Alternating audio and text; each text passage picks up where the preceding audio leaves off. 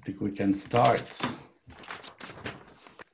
So I'm the Al-Khoury Dean of the School of Architecture at the University of Miami. I'd like to thank you for joining us this evening for our first lecture in the Tecnoglass series this academic year. I'd like to first take the opportunity to thank our sponsors, Tecnoglass. They've been supporting us now for 6 years in a row.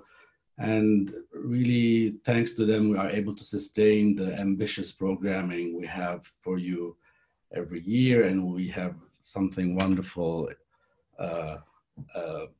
planned for this academic year. And my colleague, Professor Jaime Correa, is going to tell you more about it later. I'll leave him to elaborate on this.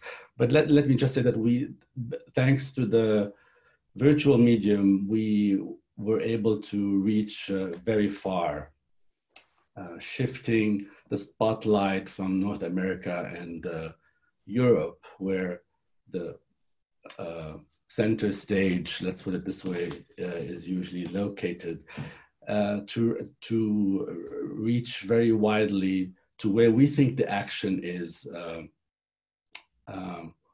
And we have been doing this consistently over the years, but I think we reached another level in this look at all the exciting things happening around the world. Well, due to this far-reaching scope, the timing of the lectures will be a bit inconsistent because we had to accommodate the varying time zones. So some of the lectures will be at 6 o'clock and some at noon, and there's even one which should be at 7 p.m. I mentioned this because we are all used to the 6:30 p.m. So I don't want you to take it for granted and be attentive to the different timing we have this year. I have mentioned the hybrid, the online format, but actually it's more of a hybrid because in some instances we will have an event on the ground in person complementing the teleconferencing on the screen. So for instance, we may have a panel discussion like we do today, but rather than do it virtually, we will have it actually in person in our auditorium, and therefore we will be able to accommodate students and faculty for this for this live event. So more on this shortly. Also, I remind you that in parallel to the Tecnoglass series, we have the current series, which usually takes place on Mondays. This year it's Monday at 6 o'clock, and it will launch on Monday, October 26th with Dawn Ruggles. And without holding further the proceedings this evening, I'd like to welcome Professor Jaime Correa to tell you more about our speaker tonight and the series. Thank you. So thank you, Dean Al-Khoury. Ladies and gentlemen, good evening, and thank you for joining us. I'm Jaime Correa, Associate Professor in Practice at the School of Architecture of the University of Miami, and the coordinator of this lecture series, at least this year. On behalf of the School of Architecture of the University of Miami and Tecnoglass, I would like to welcome you to the fall lecture series of 2020. But before we start, let me remind you to keep your microphones off. This will facilitate the smooth deliverance of the lecture without unnecessary interruptions. So again, please keep your microphones off at all times. At the end of the lecture, we will have a panel discussion led by distinguished Professor Jean-François Lejeune, Florian Soter-Vamos, and Shona Meyer. There will also be an opportunity for questions. And if you have any questions or if you need any type of clarification, please use the chat box on the right-hand side of your screen, or have patience and wait until the end of the lecture. Tonight, we are honored to host Thomas Phifer from Thomas Phifer and Partners in New York City. Thomas Phifer is best known for his museums in North Carolina and Maryland, for his pavilions at Rice University in Houston, for his City Lights design competition entry in 2006 in New York City, his Courthouse in Salt Lake City, and for his impeccable modern houses in New York State. His body of work has resulted in a beautiful monograph published by Scheda Rizzoli, which if you try to find in Amazon.com, you will see that it costs $1,000 a piece. But I'm going to let him be the one to tell us about his extraordinary body of work. All I can advance is what John King, the architecture critic of the San Francisco Chronicle, said about his work. Mr. Phifer is a master of meticulous modernism. Thomas Phifer was born in South Carolina, obtained a bachelor's degree and a master's degree in architecture from Clemson. He also studied in Genoa, Italy for about 10 years, and until about 1996, he worked with the office of Richard Meyer. In 1996, he received the Rome Prize from the American Academy in Rome. And in 1997, he established Thomas Phifer and Partners in New York, where he's currently one among the 8 directors in this office. He has received more than 20 awards from the American Institute of Architects. He's been a keynote lecture speaker at the Royal Institute of British Architects, recipient of the Arts and Letters Award in Architecture from the American Academy of Arts and Letters. Thomas Phifer is currently a fellow of the American Institute of Architects and serves on the boards of the Architectural League of New York and the Sir John Soanes Museum Foundation in London. As if all these accomplishments were not enough, he has been a Louis Kahn visiting professor at Yale University and has also taught at Columbia, Cooper Union, University of Texas, University of Southern California, Clemson, University of Pennsylvania, and Cornell. By now, it should be clear that we indeed will be in the presence of an individual whose purpose has been to advance knowledge, to share it generously with the world, and to practice with a lot of passion and commitment. So on behalf of the School of Architecture and Tecnoglass, please let me welcome Thomas Phifer. Thank you. Thank you very much. Can everyone hear me? Is this working? Yes. You know, it's awfully nice to be here, and I'm sorry I can't be here in person. You know, I was giving a talk last week. I'm located now in upstate New York during the pandemic. And right when I was about 30 seconds before I was supposed to start speaking, my electricity and the internet went out.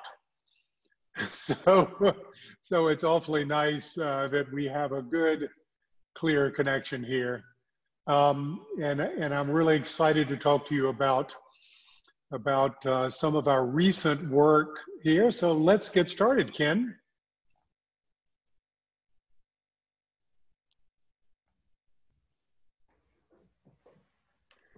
So this has been a really important image for us. This is Ed Reinhardt. Ed Reinhardt, the painter. And he is sitting looking at one of his pictures, these black pictures, these endless space pictures. And if you look long enough, you see this figure, this other figure that begins to emerge. And if you read about him, he wanted you to sit and to simply get lost in the work and get rewarded with this second figure. He wanted you to slow down. He wanted you to prepare. And so as we started this project for the Glenstone Museum just outside of Washington, D.C., we wanted to try to turn this idea of slowness, this idea of getting lost in the work into an experience for Glenstone, okay? We have nicknamed this house, this museum, the House of Rooms, because the program was unusual. Rather than having a big, open, flexible space, we have 11 rooms here. And these 11 rooms, with the exception of the largest one there, are curated with one artist or one work in perpetuity. And each one of these was worked on, was designed in collaboration with the artist for their proportion, for their light, and it sits there with this experience of moving from room to room, okay? And the site is an amazing site. It sits on this existing peninsula that was there that we found where some old barns had been. And we wanted to build where others had built so that we wouldn't disturb the rest of the topography, the rest of the landscape. So this site has these rooms that are sitting on this peninsula, and you walk around the peninsula as your experience, okay? The site plan is very simple. You arrive there to the top of the slide, you park in one of the groves, you arrive to a timber building, and then you simply walk. You walk to the cluster of pavilions that are there, and you walk through the topography. Every step, the world begins to drop away, and you begin to prepare yourself for the art experience. The books and the arrival is all of this, this timber building, and the food, the cafe, is kept away too. It's one of the buildings that's further away in the woods, so that these pavilions are about this art experience, okay? And so as you're walking on this path, you begin to see the pavilions as they sit in the landscape on this peninsula. And each one of the pavilions has its own proportion, its own character of light. We pull them apart to honor them so that each one is softly placed into the topography like these concrete vitrines, so that you can have the art and the architecture and the landscape come together, okay? These are kind of charcoal drawings that we figured out how to make on the computer. And it shows these so many images that we made of this as a way to make these buildings as we were working with the artists, composed, sitting in the landscape.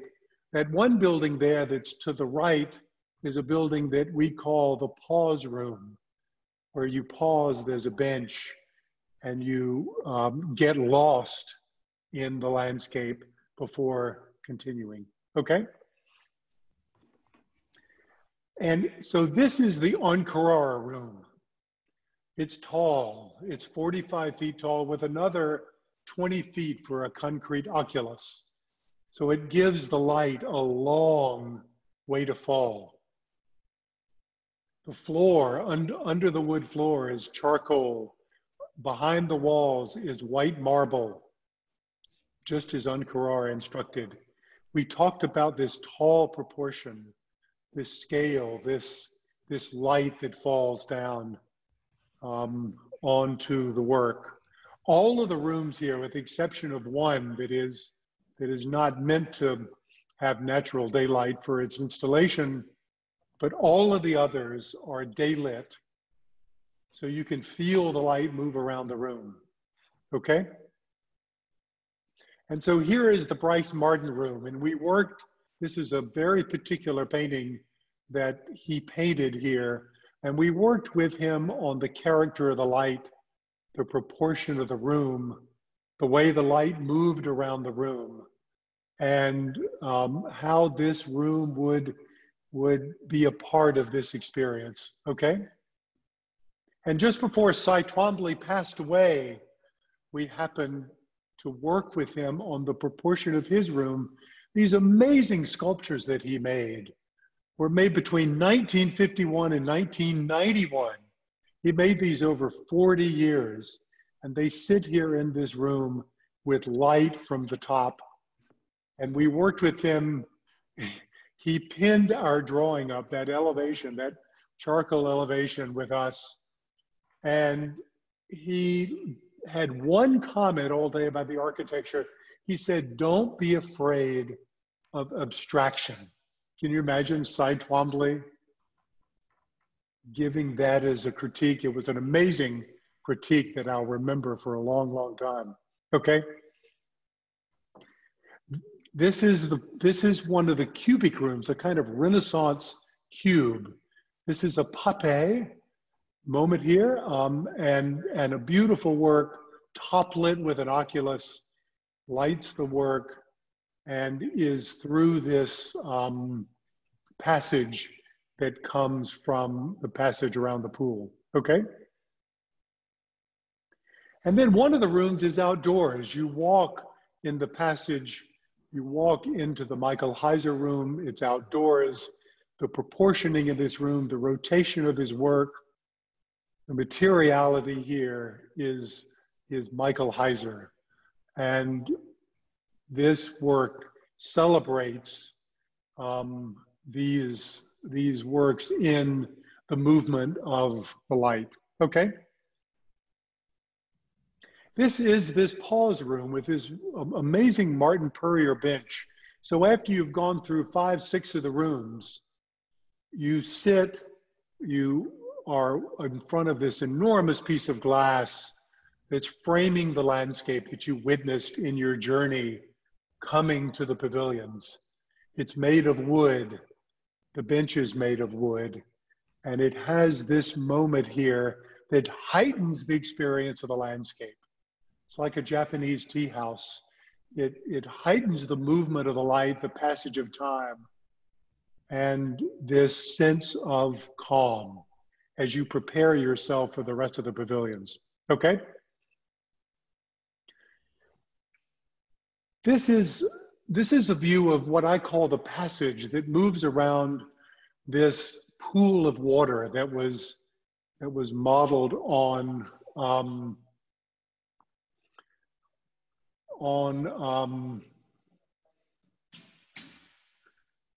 a Japanese pavilion that I'll tell you about in a second, but it was modeled then on light. You know, the shade and the shadow belongs to the light. And so as you move around this passage and as you move into the pavilions with the art, which are lit, the changing light then of moving back out into the passage and back into the shade and the shadow and then back into the light is the way that this passage is choreographed. All of the artificial light is turned off and you move and you're guided by the daylight. This little passage goes into the Bryce Martin room. So you move from this shadow, the shadow and the light, this kind of mystery of the darkness. The shadow, this dark shadow is a part of the light, okay? And so the pavilions sit around this pool with these changeable pieces here that are down in the water. The landscape architects change the plantings as often as they wish, but the size of this was modeled on Riangy, the rock garden there, where this is open to the sky. It's not open to the horizon. It's open to the light and to the sky. And every time you leave a pavilion, you come back to this moment of sitting on a bench and looking out at the garden here, this water garden. And you prepare yourself with time and distance to see the next pavilion, to see the next work. It's that preparation, this slowing down, this seeing, this getting lost in this passage as you move from one work to the next work, okay? Just another view of the pond here. That's the taller building that you just saw there with Ankara.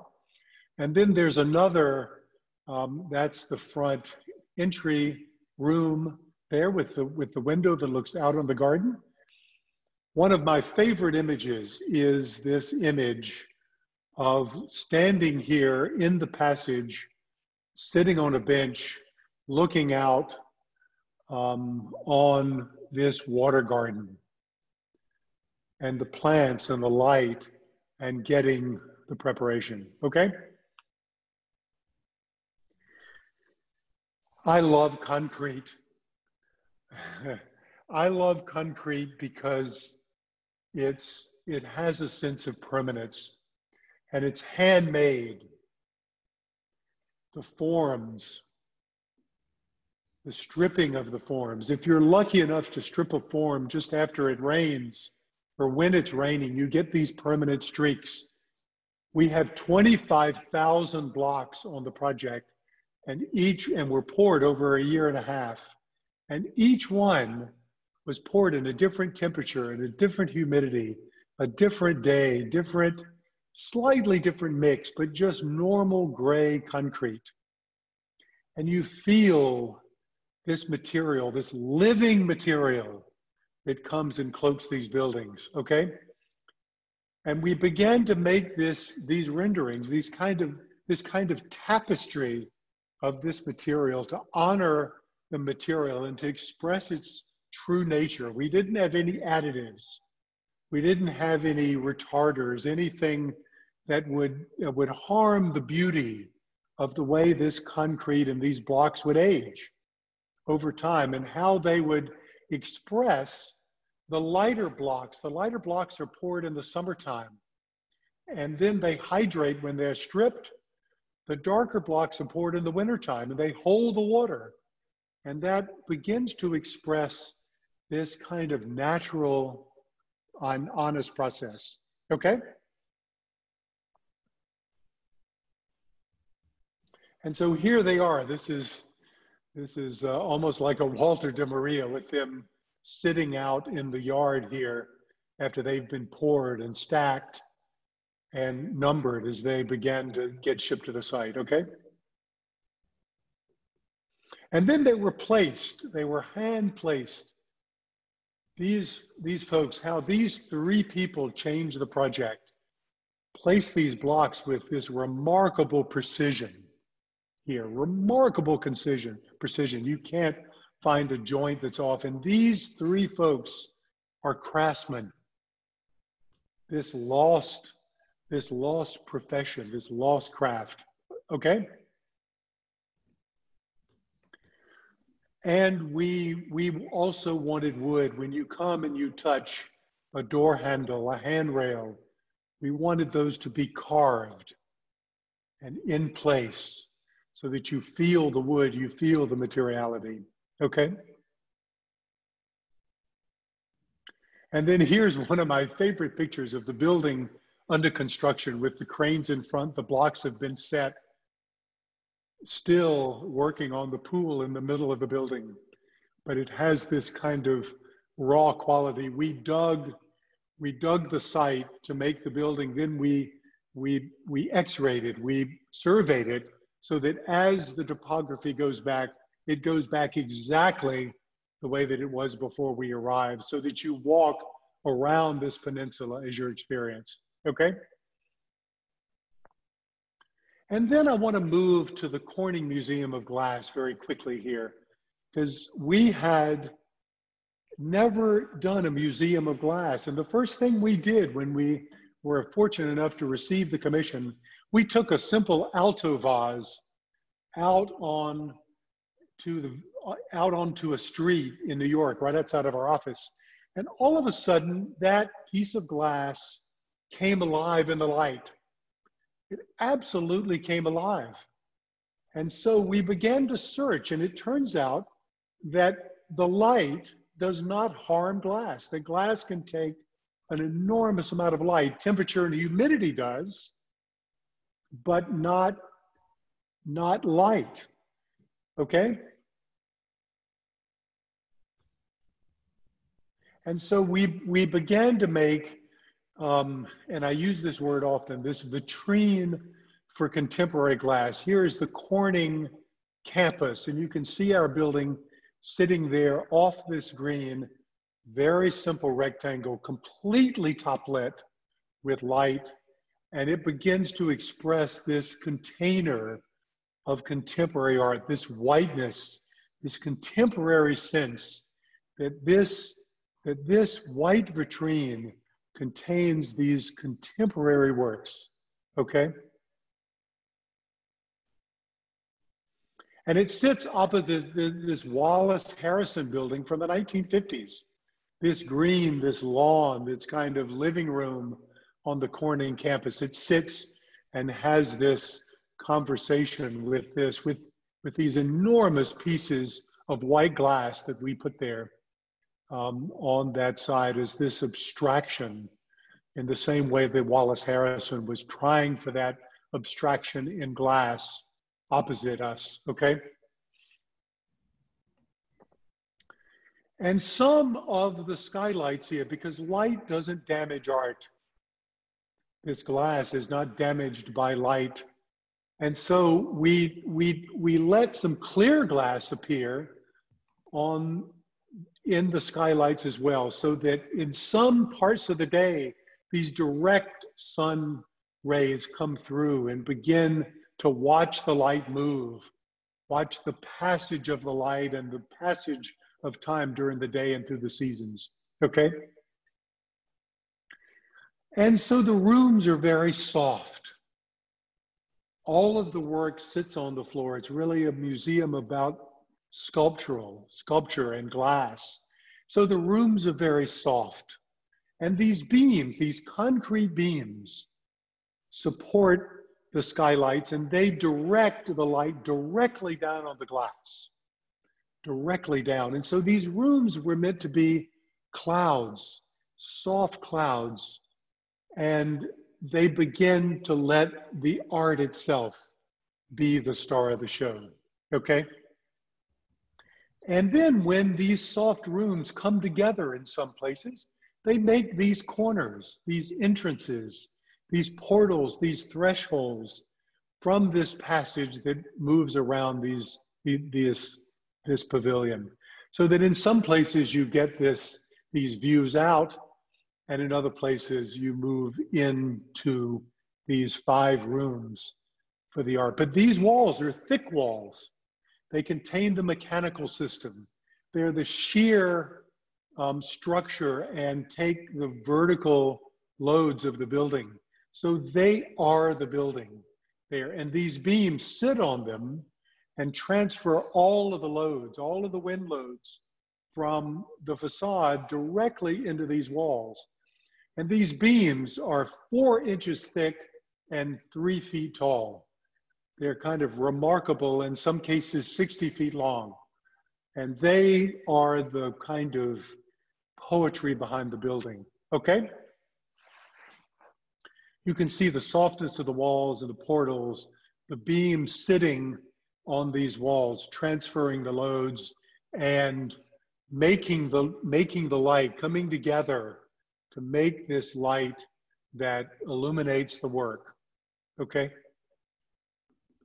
And then, so this white glass that is shrouding this vitrine, we wanted it to also cloud this piece of vision glass, so that you don't have a piece of clear glass there, you have a piece of frosted glass, so that you begin to feel this layer. You feel this layer of light and of glass that's coming in front of you, so that it is this mist and this way of seeing the landscape, okay? And so now, when you're inside the building here, when you're inside and you're about to move into these portals, you begin to see the beams and the thick walls and the kind of sculptural nature of the walls as these 5 rooms begin to get organized. This is Fred Wilson's hanging chandelier. You can begin to see that little cubic piece of light that's coming, that little square piece of light that's coming down that changes all day long from the piece of light that's above, okay?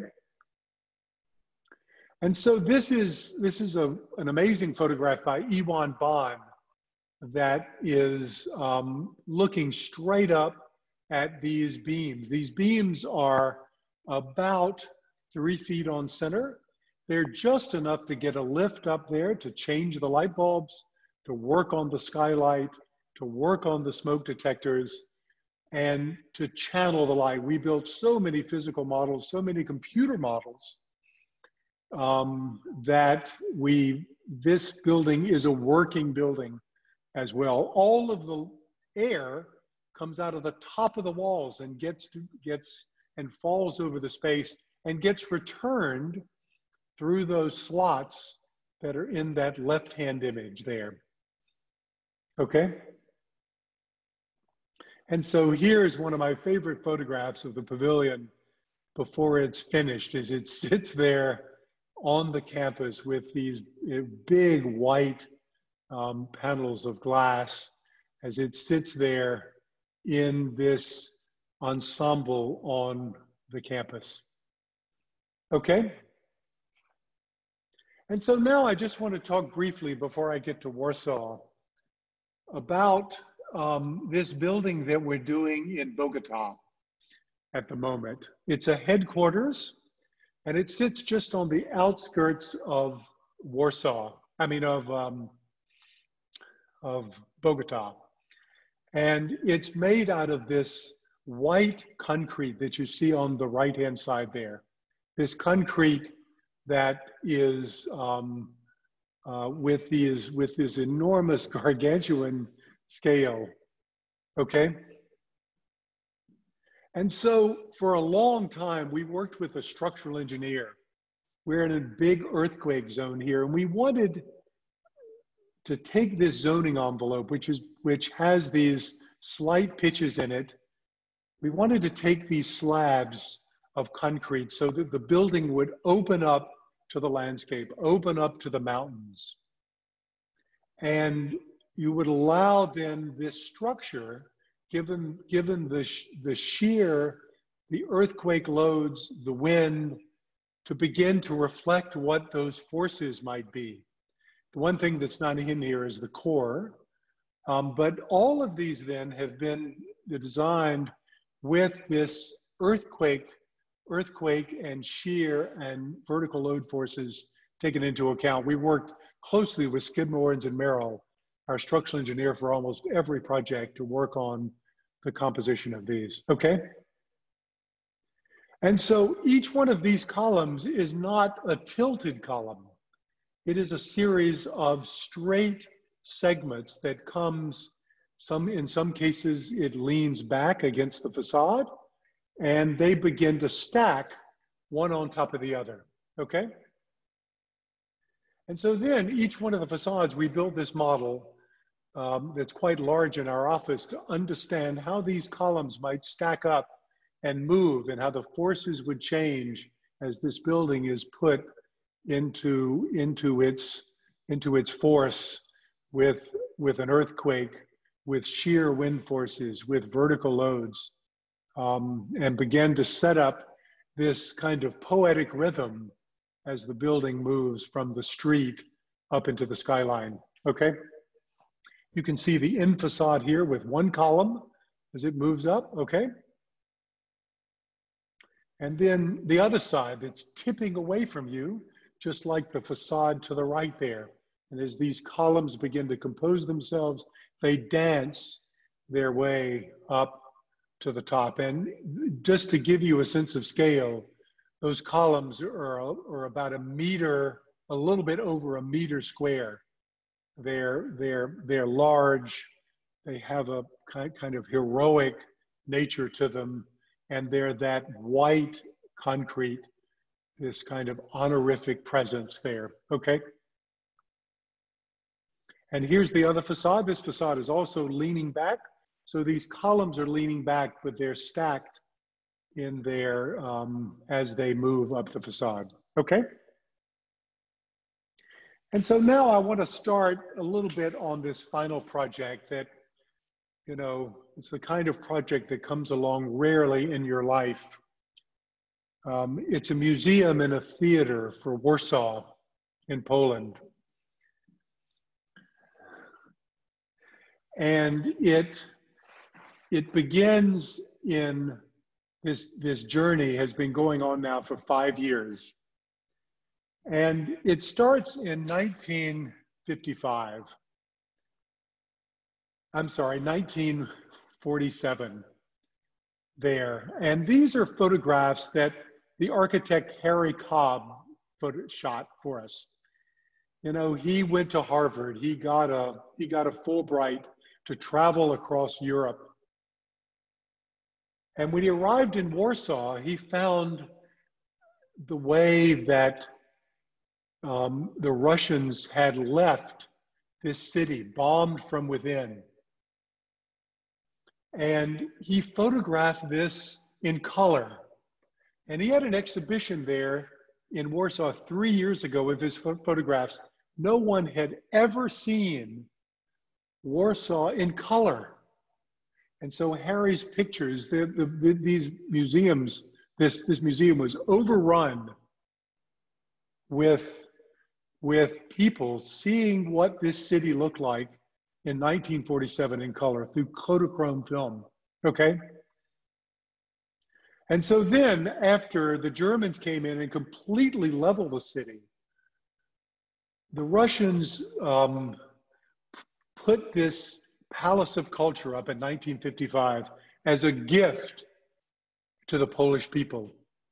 It's this kind of Chicago-style building, and you can see that there's a subway that's being constructed underneath. This building, you can see that there's a little bit of rebuilding that's going on, but this Palace of Culture, this white building, this kind of symbol of oppression, was built there in 1955, along with a lot of the infrastructure that's beginning to come in, okay? And so then in the intervening years, there has been this kind of anonymous architecture that's arrived, this kind of commercial glass architecture, this kind of solid punched window housing, anonymous architecture that's arrived in the city of Warsaw, that's built up all around. And, okay. And so our site is right at the base of the palace that you see here in the left-hand photograph. It's right on the right-hand side, those right-hand bosque of trees there. And you can see that this is the center of Warsaw. It is absolutely the center. And this is where they have soccer celebrations. It's where they have rallies. It's where they have protests. If you'd followed the news there in Poland, there's a lot of differing opinions, very populist government, a lot of rallies, a lot of soccer victories. They just had a great tennis victory in the French Open. They had a big rally and get together there. So we're building in the middle of Warsaw. So these buildings have a voice and they speak, okay?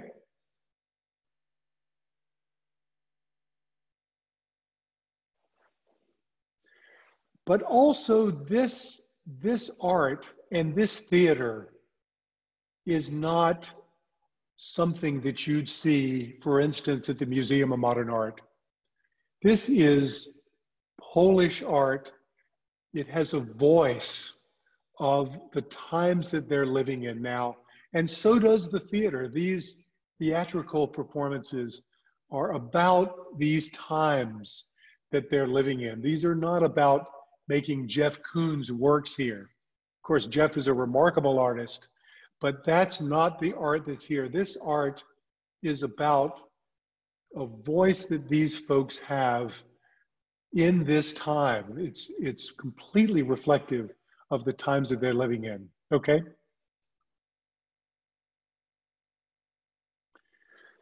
And so we began early on to focus in on a material, a study of materials and a study of the atmosphere of each one of the buildings. And we began to look first at the theater and this kind of mystery this kind of dark shadow that is so much a part of their theatrical performances.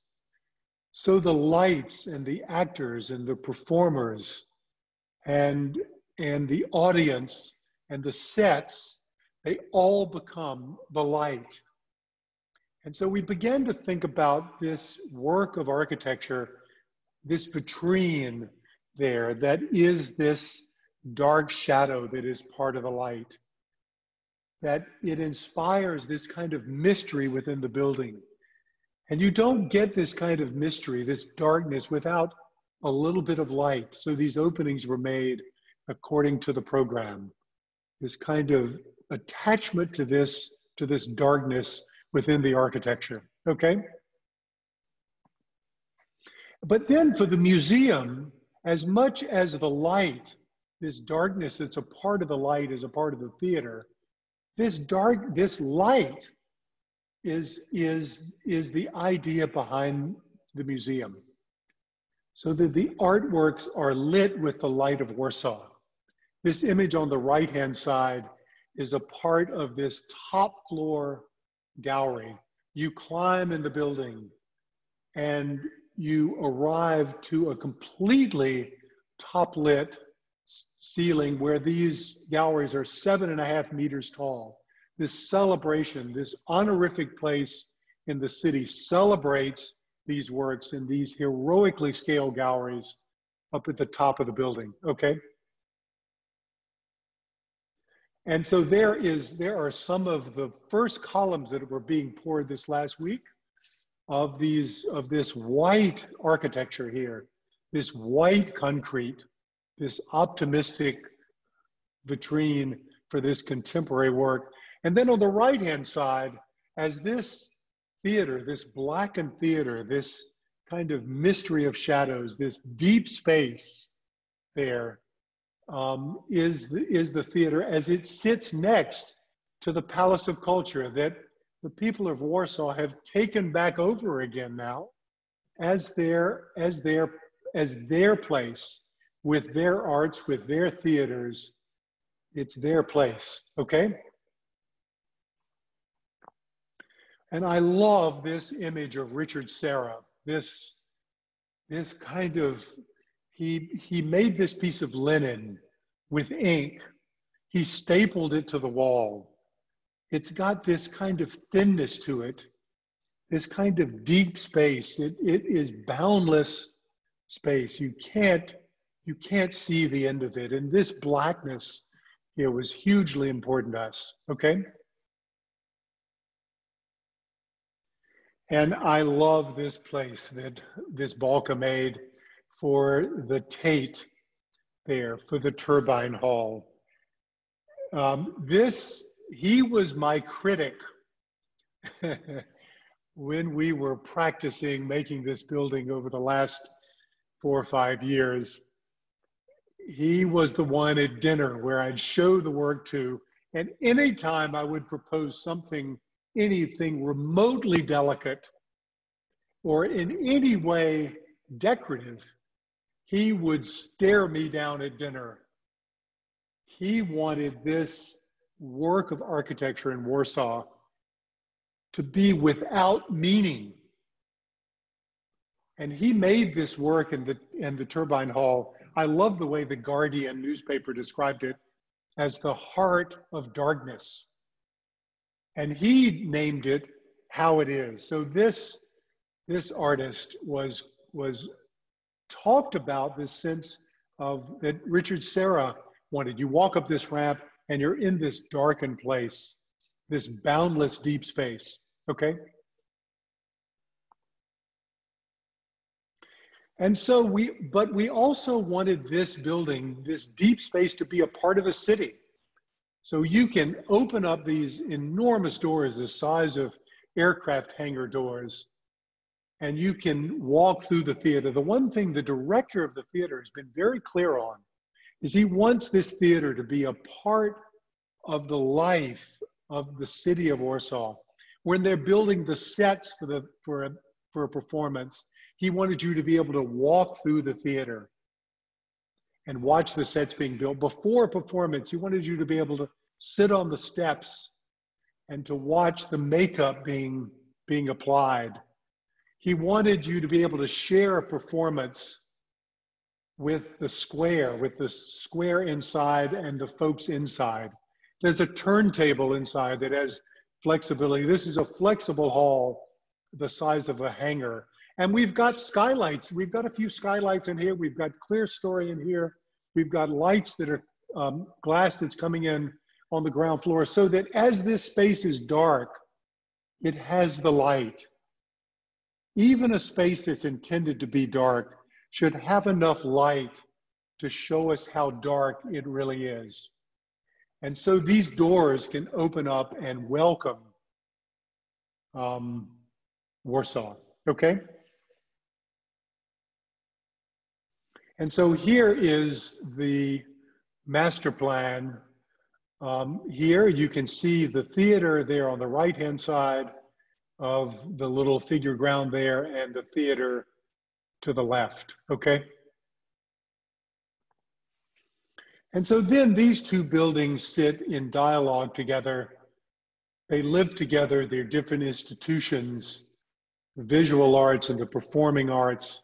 They sit on the square. They sit with this living room in between where they can have performances, where they can have art. That is the place where these two come together, okay?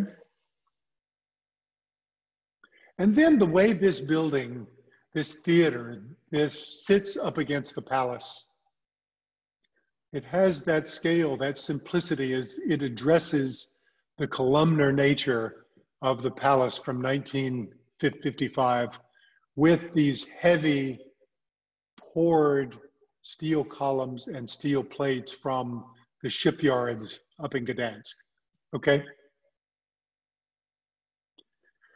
We focused on the materiality, the permanence of these buildings, the permanence of concrete.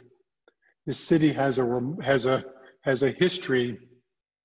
The sense of permanence was important. This sense of this kind of honesty of the material as it sits there, and these two buildings have their dialogue together. Everything is heavy. Everything is there. It has a presence in this city, and it had to have a presence because it is in between the palace, and it's in between this kind of glass commercial architecture. It had to be strong architecture, strong buildings there that could deal with the history of this place and deal with this materiality, okay? And we did, just for a moment, we had this strict zoning ordinance that was passed by the city council. So this was not to be changed. It dealt with the height, it dealt with the arcades, it dealt with the volumes as they sat on the square, okay? And then these are the sections. The palace is there to the left. That enormous kind of aircraft hangar room that's there opens directly to the palace there, as well as through those enormous doors. All of the changing rooms and all of the back of house is there in the poche, and all of the rehearsal halls are there to the right-hand side, as well as the black box. And then over on the museum side, there's a ground floor, and there are 2 floors, each of about 7 meters as they rise up. The light that's coming in that middle floor comes in from the edges, and the light that comes from the top is this light that comes with Warsaw as you climb through, okay? And then some models from our office showing the dialogue here of one building to the next, okay? And then this center room, these 2 buildings as they open to one another, these big windows that are there that open, one with darkness, one with light, white concrete and this darkened metal there as they sit in dialogue together, okay? And then a rendering. This tower here actually goes down. This is an art tower with an installation at the very top, and it goes down to the cinema so that the cinema has a presence as it comes and reaches the level on -1. Okay? And then on the top floor, this is also the house of rooms with thresholds in between. And you notice these big beams that I'll talk about in a second. Some are larger, and then these thinner beams that allow the light to come through and wash these top floors with this celebratory light, okay? And so these beams then, we're building over that subway. It took us a year to get above grade.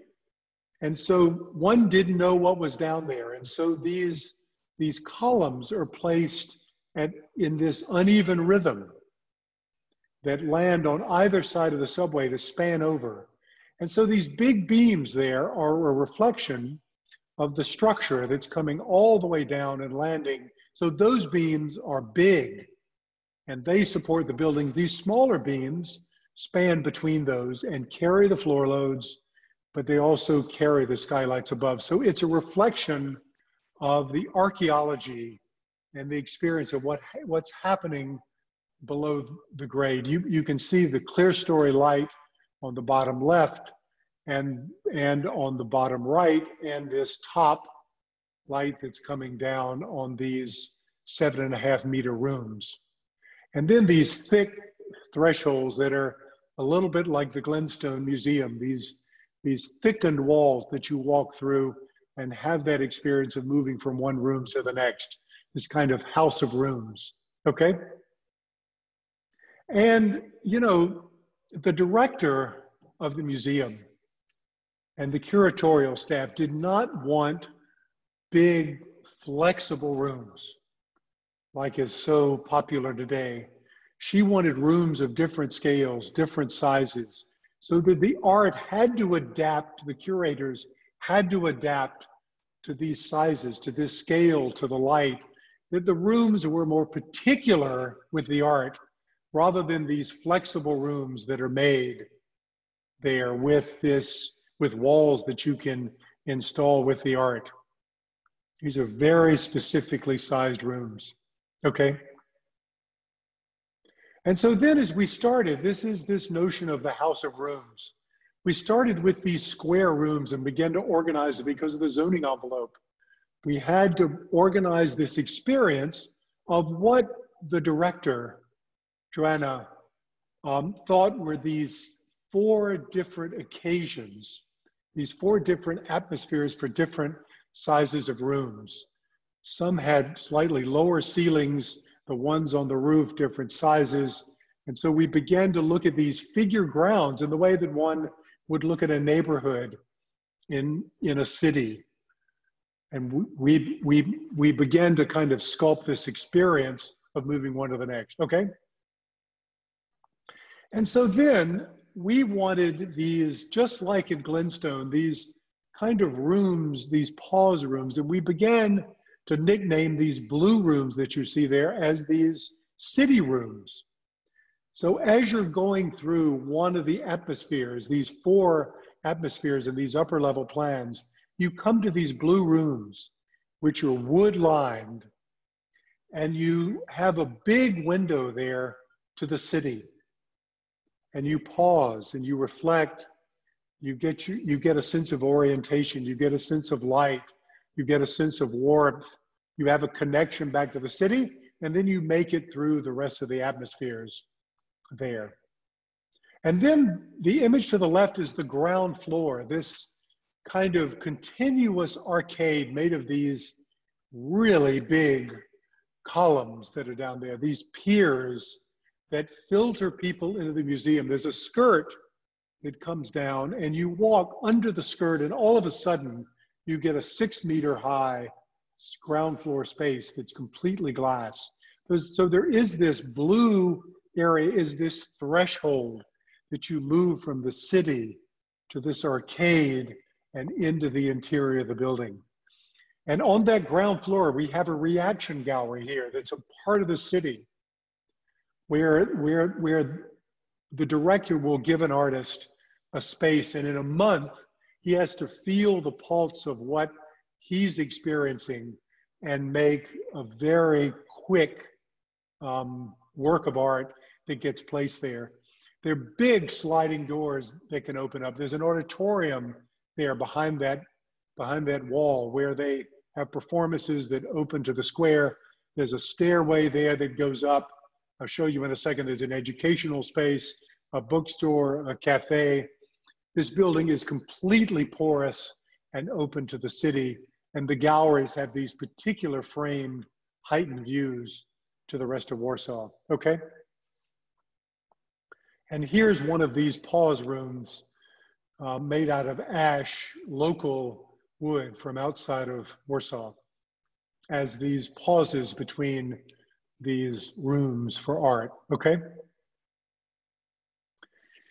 The building is made out of this white concrete in different layers. There's a slot in the middle. That top large opening is actually an outdoor terrace. The slot to the right, the thin one, is a library. The one over the entrance there is one of the galleries. So there are these punctures in this facade, but this facade is heroic. It's solid, it's pierced, it has a presence there in Warsaw with this white concrete as it sits next to the palace and next to this commercial architecture, okay? Here's the library as it sits, that's open to the public with an enormous window there back to Warsaw, okay? And here is this facade that faces the boulevard there, that faces across the street from the commercial, okay? And then this stair that moves up right in the heart of the building. We looked at the Palazzo Barberini, this idea that the stair is the heart of this project, and it's a social space. So many museums are, the experience is a part of an elevator that goes up and down, but this, we wanted this to be this space that was filled with daylight. And it's not one stair, it's two stairs that are mirrored across this diagonal axis. So as you walk up one, your friends are walking down the other way, you meet, you see other people. This experience in the middle is this collective experience, this big concrete white presence in the middle of the city, this kind of vertical piazza here that is finally modeled on this, this wonderfully celebratory stair in Palazzo Barberini, okay? And then, so we studied this stair with these enormous models in our office. You can see how the stair is kind of a mirror of one another across the diagonal there as it winds up, okay? And then just to close with the theater and the composition, we let these spaces be what they wanted to be, the height they wanted to be, where they wanted to be placed, to work well. This is a building that works with its program. So the rehearsal spaces, the black boxes, the wardrobes, everything had its own window, had its own purpose. And these windows begin to come back to the facade and express this darkness, okay? And we love this image right here. This was pinned up, this Louise Nevelson, these kind of crevices, these holes, these black holes where you can never see the back of this. It just has this kind of atmosphere of this darkness that is just a part of this shadow. It's a part of this kind of, and I love this, the Guardian, the heart of darkness, these little dark crevices, okay? And so then every facade is composed with what it wants to be. That big window that's there to the left-hand side in the top left image is the black box. And it has this huge window that can be opened to the park that's right there, this green park that's right next to the city square. You can see the big doors there that open all the way through the building so that people can walk through and participate in these works of this time. That little slot that's down there, the one to the bottom right, are the offices, okay? And so then I close with these atmospheric renderings, this kind of nature of these two buildings coming together around this civic public square here, and over time becoming a part of this vibrant city. Okay. Okay. Thank you very much. Thank you very much, Thomas. Amazing presentation. Just before I turn it over to my colleagues, I must say that I'm overtaken by the perfect attunement of each one of your projects to the sensorial experience of real humans. That's unusual these days. I mean, with so much technology, so much computer technology. I see that you have like a certain phenomenological approach to architecture, which you challenge us to see time differently. I mean, to see shadows and light, to hear sounds, to sense feelings, to stay in balance, to look at spatial sequences, etc. And I can see that clearly, I mean, like definitely, that your experience of Rome somehow had influenced the craftsmanship, the materiality, the solidity, the atmospheres of your buildings. Now, the students are asking me if there's, besides the influence of Rome, is there a connection to the East? I mean, they're talking about Hindu buildings and Japanese and Chinese architecture. Is there anything like that in your experience? Well, just I think 2 points. Yes, I have certainly learned from those tea houses. I learned from Rienzi how you walk through the garden and you discover that place. You sit on the bench, you see the rock garden, the horizon is taken out, the light is moving and casting shadows from the rocks onto the gravel. You only see the landscape and you only see the sky and the light. And so the world begins to drop away with the light. And so Rienzi has been hugely important to me as this experience with this light and with kind of taking the horizon out of the picture, out of your experience, and allowing the sky and the light to begin to mark that time that I keep talking about. But then also the simple notion of the Japanese tea house and how those windows, those openings, frame the garden. And of course, when you go there, you sit on the floor, you look out of the garden, and you watch the shadows move, and you watch the light move, and you watch the garden change, and you watch as your time is passing. And so if you could find a way to capture that spirit of the moving light in architecture and mark this passage of time, that was one thing that I'm not sure I really do as it is, but that's one thing as I was walking around Rome. It's interesting you say that. I was focused on light. I went over there I wanted to learn about light, and you walk in the darkness, in the ruins, in below the ground. You go and you're like an archaeologist, and you come to the Parthenon, to the Pantheon, and you learn constantly about light down the little streets, and you see the light. And so I have absolutely learned from the Japanese and history and from Rome. Those are two very interesting observations.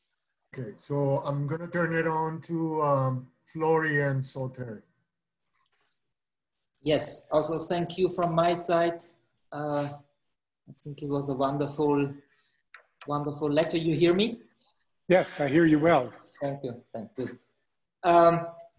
Yeah, I mean, I had somehow similar, and I took some notes, and I was also very much impressed by this extreme reductionism, let's call it minimalism of your work. These extremely quiet, pristine spaces. So I noticed there's a certain tension, and also the way you describe them between a kind of metaphysical dimension. You talk about the secrecy of things, the secrecy of shadows, and at the same time there is this strong confrontation with the physical. A lot of talking about the material power, the ornaments through building. So maybe, I mean, just maybe, I mean, just to get going. At the same time, also you had this strong sentence related to that craftsman, this lost profession. I guess that was in relation to the American context.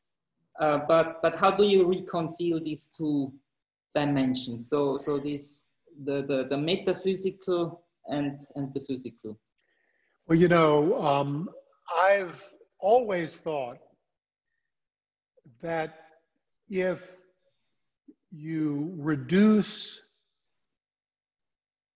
a space to the material and the light, and you take those two materials, because I call material, I call light a material as well, that I think we try to make these spaces that have the experience of the light and the materials. And when you reduce everything else, you begin to feel those two. You begin to feel the light, the movement of the light, and also you begin to feel the material. And for me, the more cluttered, the more decorative, the more delicate in a lot of our later work, the more delicate, I think it begins to distract. You know, your eye begins to move, and and then the light begins to fall, and the materiality begins to fall away a bit. So I think with these later projects, and you know, you kind of understand why it takes a lot of buildings to even scratch the surface. But this sense of materiality and light, I think, are what we are finally coming back to. And of course, we could have never made this leap without Lou Kahn. I mean, you've got to kind of give Kahn his due. I mean, in the way he talked about light, but in the way Dhaka is organized with shade and shadow and light, how he talked about the light. I mean, how he talked about shadow being a part of the light.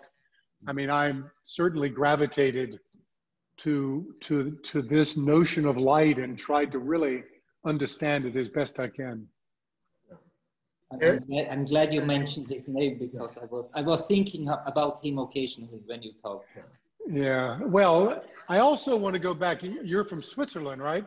Yes, yes. The other thing that's been hugely important to me, we go hiking every summer in Switzerland. Mm-hmm. And there is this movement of the body that I've loved, hiking in the Alps.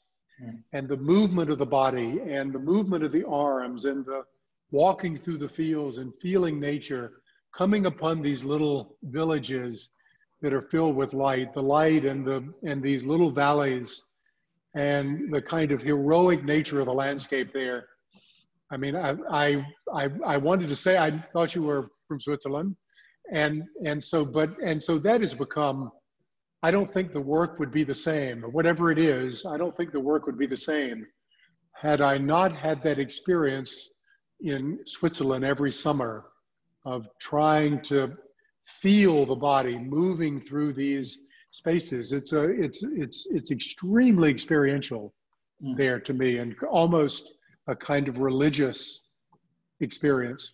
I mean, maybe I make just a last comment, because you talk about Switzerland. I was, of course, also thinking about Zumthor Yes. when you Well, talk today, yes. because you mentioned, I mean, the terminology atmospheres came up a lot. Yes, But yes. also he's making a lot of use of very dark spaces.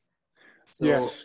I think, but I don't want to, first of all, I don't want to take away the space from my, the time space of my fellows.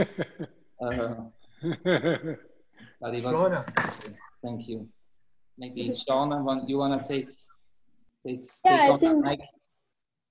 again, thank you for sharing your work with us and in our student body. You know, it's an amazing body of work, and it's also almost can be overwhelming, right? When you're being introduced to your work, maybe for the first time, if you are students, and maybe think, how do you get there, and how could you achieve something like this? And I'm wondering, in an effort to relate your work a little bit more to our students and their process, if you can talk about how you expand the use of section and designing and thinking in section, you know, as a tool in your design process, not only as, you know, a representation, but it's very clear that, you know, the end artifacts of your building are all really about that sectional experience. You've talked a lot about, you know, letting the light in and not understanding the horizon, but maybe just more of a speaking to the process of making through section. Well, you know, you know, what I think is hugely important in the making of architecture is trusting the process. It's absolutely trusting the process, because, you know, when I was starting my practice, I was frantic about making architecture. I didn't really know what to make. And so whenever I would come upon an idea, I would just stop right there. And I would stop and I would just make that. And then slowly I began to learn that you need to not stop, that you needed to continue to have curiosity and continue to investigate. And whenever you think you have it, you don't have it. And you have to keep pressing ahead, and don't be afraid of change. Don't be afraid to re-examine something. That's the first thought, because I mean, that's hugely important, and that takes a long time to learn, at least for me. Secondly, I grew up and was in school, and I was always taught to start with the plan and move to the section and move to the elevation. I worked for an architect named Charles Guathamy early on, back in 1980. And he started with the plan, he moved to the section, and he moved to the elevation. I think our process is a little bit more fluid than that, because we do pin up in the office a lot of inspirational images. And we have a stack of cards that we usually make for every project. It's the way we communicate with our clients, that has cards with pictures of nature, of architecture, of culture, of the landscape, of any number of things there. And we use those to communicate. So we have lots of those. But with all of this that is happening around the beginning of a project, we still go back to the plan and the section and how the building is organized, the clarity of that organization, and the clarity of the section. And I think that having that as a fundamental backbone to your process, I think is important. The thing that I've also, you know, I teach a little bit too, and the thing that I've begun over the last 10 years to teach is I think it's an amazing exercise to pick a material first. Like when you're starting, pick wood, pick concrete, pick steel, pick whatever you want and understand that material. Find images of that material. Find what that material is. And then begin to make a building. Because in the way openings are made, in the way structure is made, with the way light is let in, with the way that it meets the earth, with the way that it meets the sky, it all comes back to that sense of materiality. And so I've learned through teaching. I think I learn more than my students do.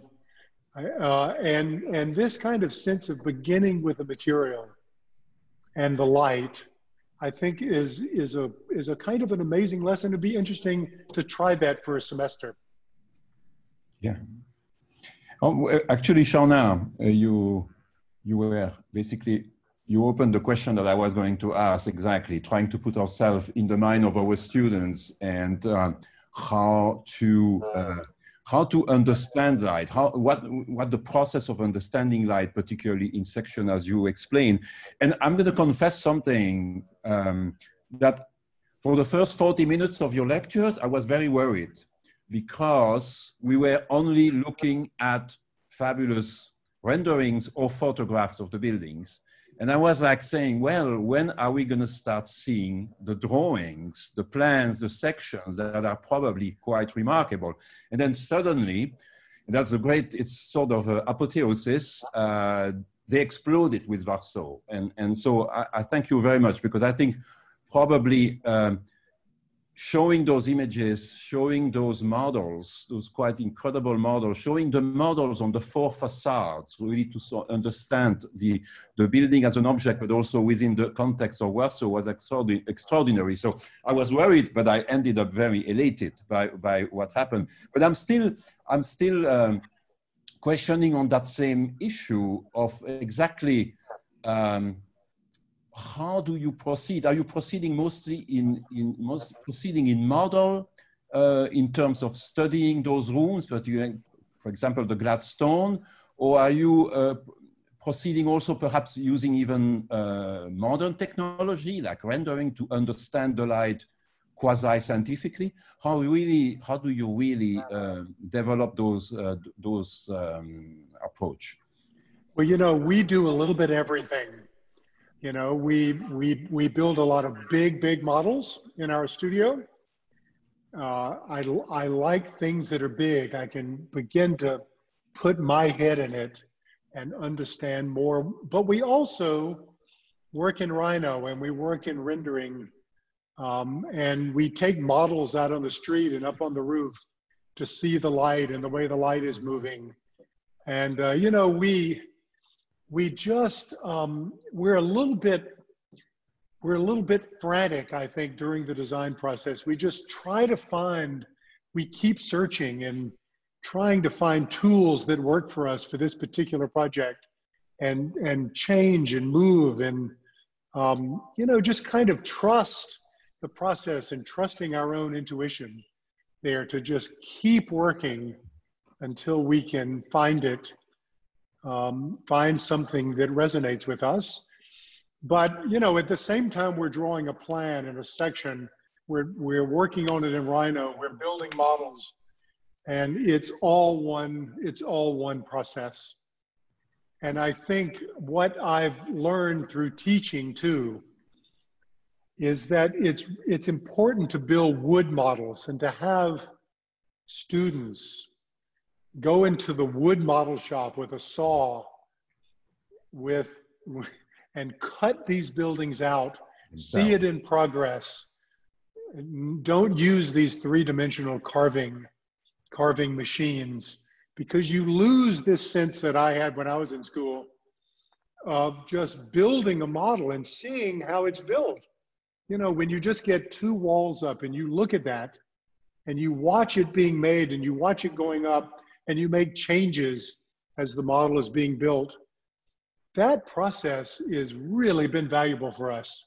I can't tell you how many models we've started and then we've come back down to the ground and we build it up again and we photograph it and we build it down a little bit and then it comes up again.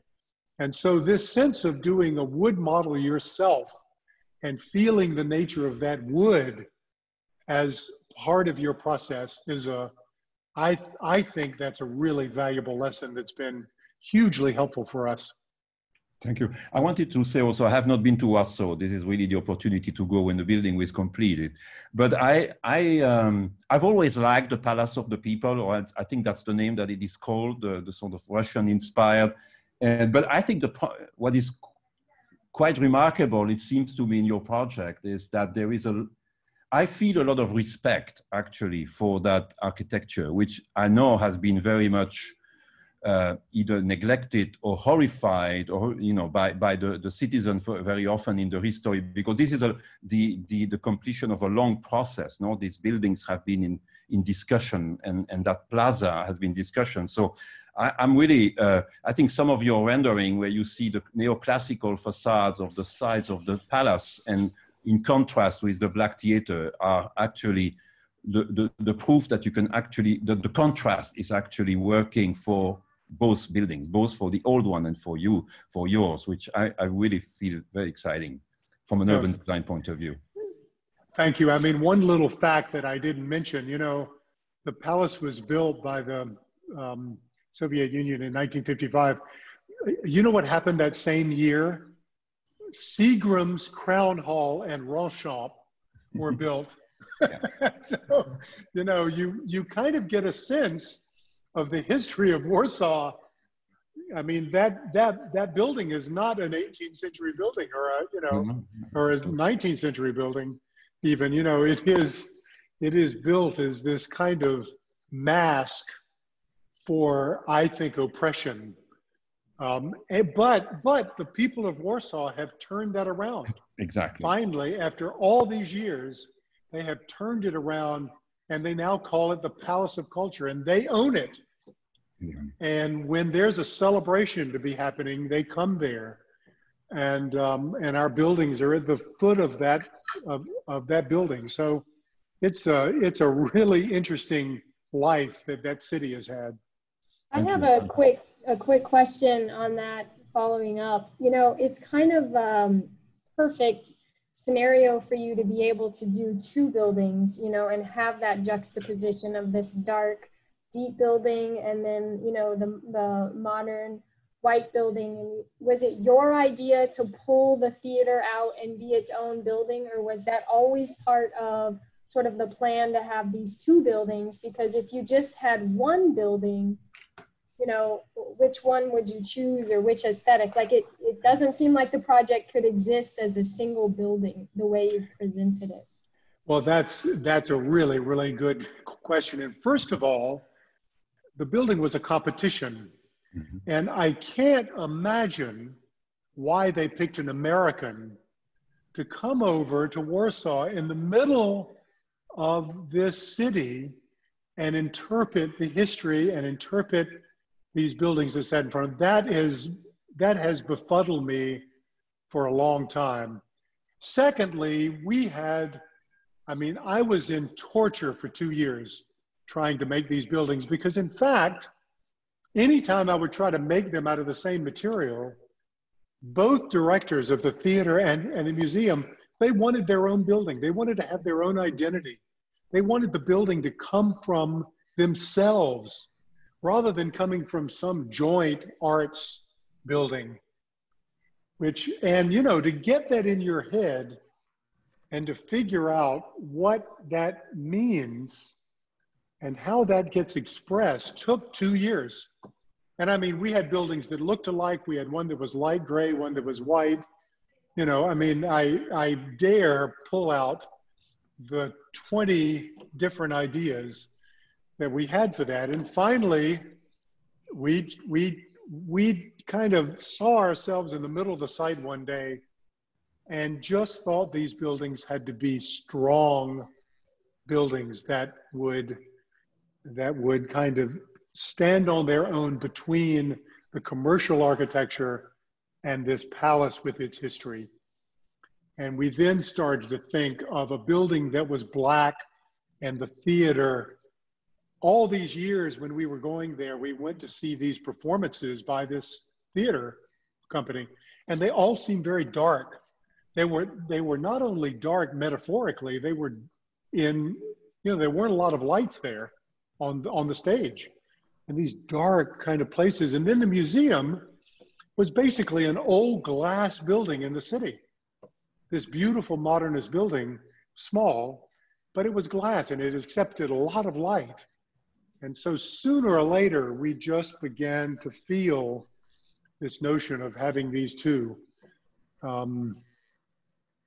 materials define the work.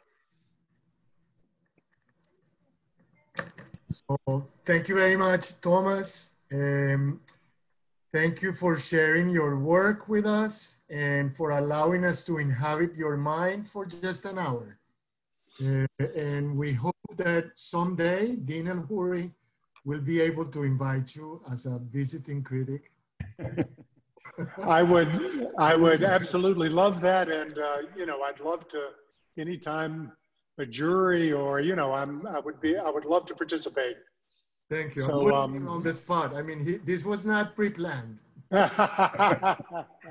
Well, so thank you very much. It's been really nice. And I have absolutely enjoyed it. And it's great to meet all of you. Thank you. Hopefully you will be able to come to Miami the next time. I would love to. Thank you all. Thank you very much. Bye-bye. Bye-bye. Thanks a lot. Yeah. Bye. Goodbye.